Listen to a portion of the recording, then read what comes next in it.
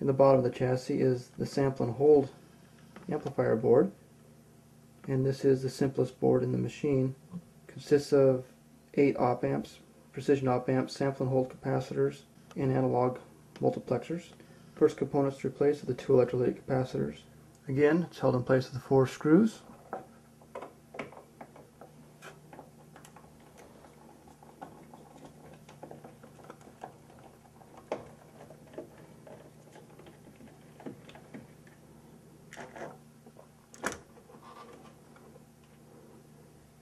Okay, I'm going to desolder them now.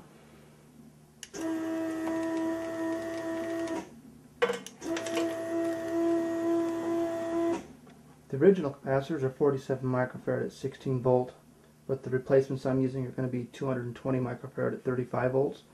Extra capacitance will ensure greater stability for these sample and hold amplifiers. Capacitor polarity is clearly marked. Positive lead, which is the longer lead, goes to the plus indicator on the board. And repeat for the other capacitor. Then those two will be soldered in.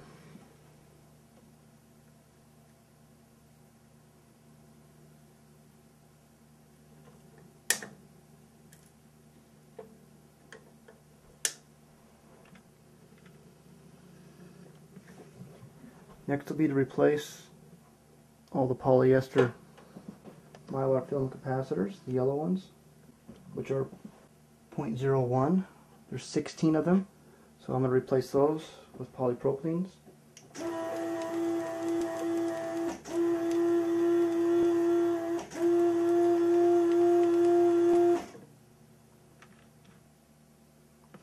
There, to your left are the old mylar capacitors.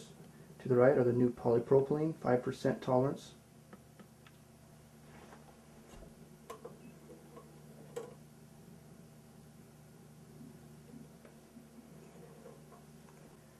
Now with all the capacitors in place, flip the board over and solder. I'm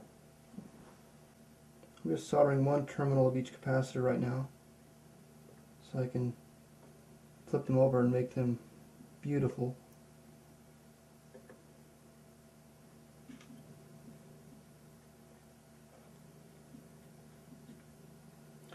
Alright, work of art. Go ahead and I'm going to finish soldering them in the other terminal.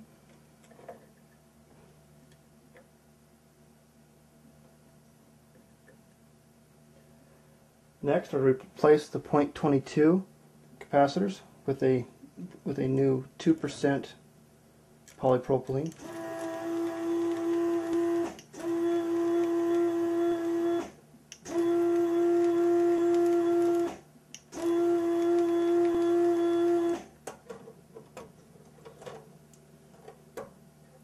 To the left are the older capacitors, and to the right, the gray boxy ones are the polypropylene. They're precision 2% and optimized for sample and hold circuits.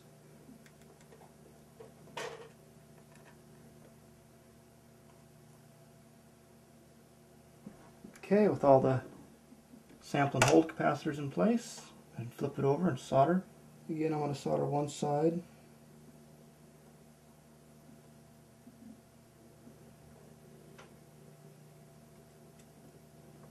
Perfect. I'll go ahead and solder the last remaining terminal for each capacitor.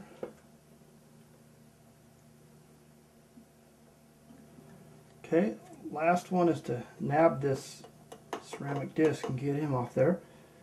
And we'll put another polystyrene in its place.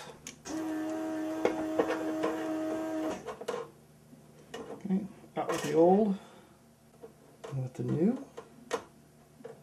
All that remains are to remove the 4011 analog switches, and we'll install sockets and new chips.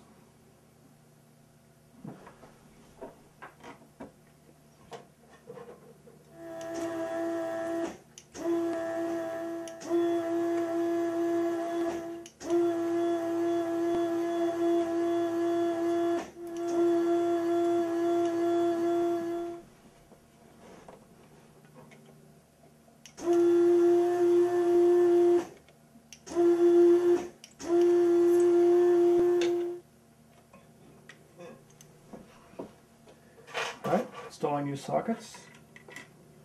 Pin 1 is to the lower left. And again, these are sockets with the integrated decoupling capacitor. Turn those over and solder those.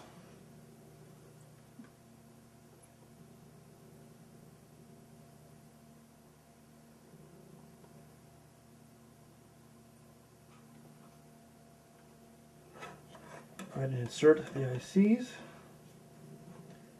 Notch of the IC lines up with the notch on the socket. Just like that. Insert the rest of them. Finally, we're going to replace these trimmer resistors with precision multi-turn units. These keyboards are notorious for the slightest bump or jar for going out of tune or changing some other parameter. And the new trimmers that we're going to be putting in will make these machines solid. Begin by unsoldering the first trimmer. I'm going to remove one at a time because we need to calibrate the replacement trimmer at the proper setting. Unsolder the first trimmer.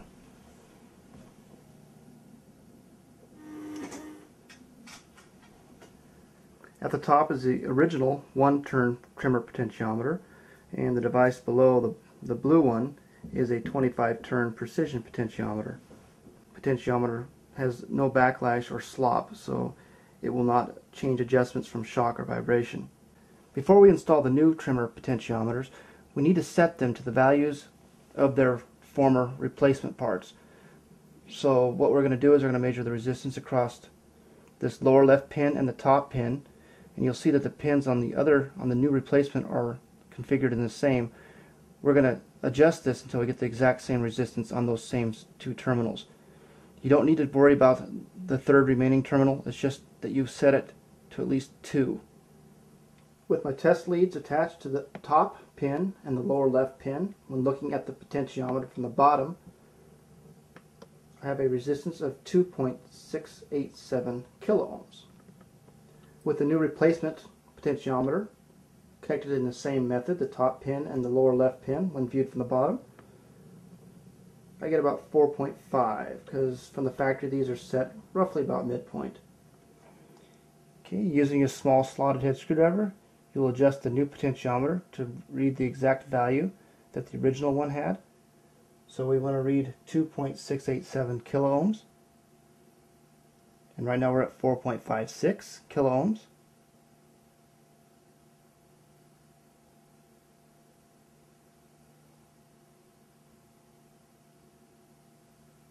About as good as you're going to get right there.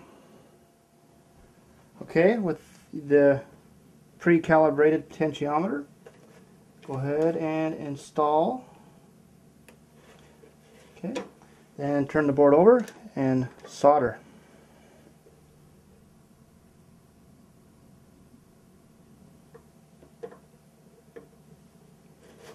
Okay, 1 trimmer installed. Repeat with the remaining 7, making sure that you calibrate each replacement. Here we have the board with all new trimmer pots installed. The cheap ones are gone. Now we have some nice instrumentation quality pots for a nice stable sample and hold board. Install the board back into the base of the synthesizer.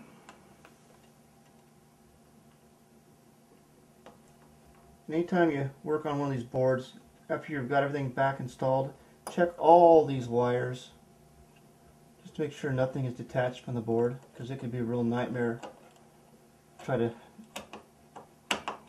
find a fault if it's something that's, you know, one of these wires came apart.